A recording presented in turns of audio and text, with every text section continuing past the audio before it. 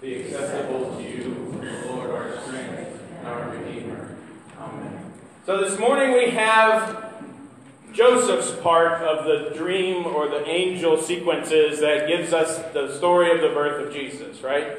This is the only story in Matthew that actually foretells the coming of Jesus, right? In chapter 2, which we'll hear on January 6th, talks about the story of Epiphany, when the wise men come and visit. But this is the dream that Joseph has after Mary has had her conversation with him, saying that she is pregnant. Now Mary is betrothed to Joseph and is supposedly a virgin, so she shouldn't be with child.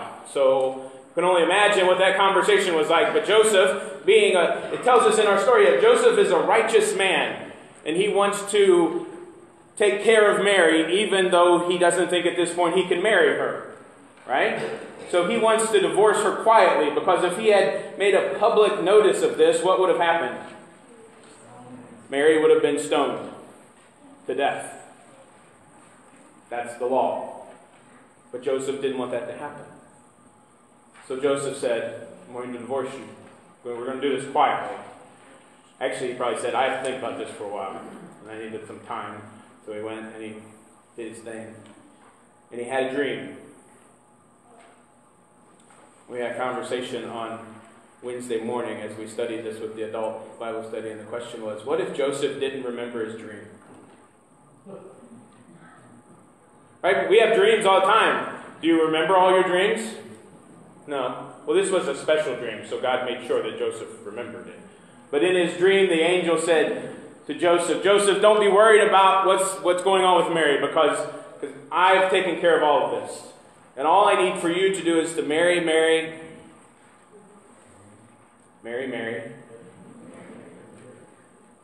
and raise this child, and you have to name him Jesus.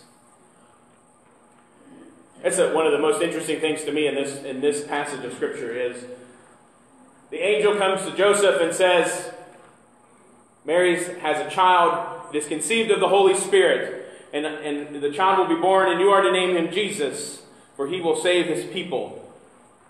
And then this is done so because the prophet said that there would be a child who would be born, and his name would be Emmanuel, not Jesus.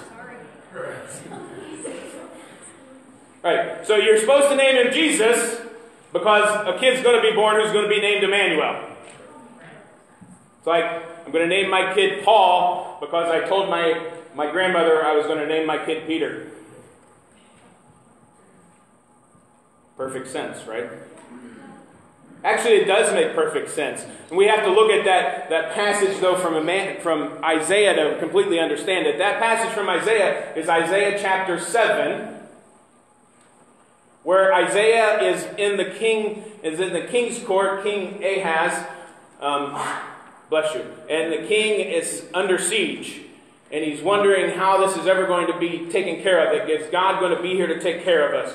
And Isaiah tells Ahaz that God has said, you need to ask for a sign. And Ahaz wouldn't. And finally Isaiah said, fine, since you're not going to ask, here's the sign. There's this woman. She's going to conceive a son. And she's going to give birth. And his name is going to be Emmanuel. And before he can eat by himself, the siege of your city is going to be taken care of. Right? This is about 750 BC. So if this is only a prophecy about Jesus, what Isaiah is saying to King Ahaz is, hold on for 800 years and everything will be fine. Does that sound good? No, not really. So what happened is, we assume, actually it says in chapter 8 of Isaiah, if you want to go read that, what happened and who was born. It talks about the birth of Emmanuel, right? And that's not Emmanuel being Jesus, that's Emmanuel being the child that was born then to take care of the siege that Ahaz was under, because the siege did go away after Emmanuel was born. But here's the thing that's important for us to see in these lessons this morning. Jesus means what? Does anybody know? Say loud. God saves. The Lord saves. Jesus means the Lord saves. And the angel came to Joseph and said, I need for you to name this child Jesus because he's going to do what? He's going to save his people. And he's coming to save his people in a fulfillment of a prophecy that got King Ahaz out of being under siege. But he's coming to fulfill that prophecy in a whole new way, to completely set all of his people free, because he's coming to be Emmanuel. And Emmanuel means God is with us. It's important that you put that "is" in there. Emmanuel is not just God with us. Emmanuel is God is with us. It's a present tense verb. God is here right now. God is always with you. And this is important to remember because the situation that Joseph was in. Right? Joseph was engaged to be married to a woman who was supposed to be not with child, who now is with child, and now he has to divorce her or do something and stay up with this. And this is not a situation that he wants to find himself in, but the angel comes to him and says, I know where you're at, and I know what's happening, and I know how bad your life is at this point in time, but you know what? I'm with you. And you can handle this. No matter what you're facing, no matter what's going on, no matter what mountains or valleys you think are in front of you, how much darkness you seem to be standing in, God is with you. That's the promise of the birth of a baby in a manger. That's the promise we hear year after year on Christmas Eve, that Mary bore a son and named him Jesus because he came to save his people. And it fulfills the prophecy of Isaiah saying that a child is going to be born and he is going to be Emmanuel because he is the embodiment of God with us. He is God with us. That is the promise that we have.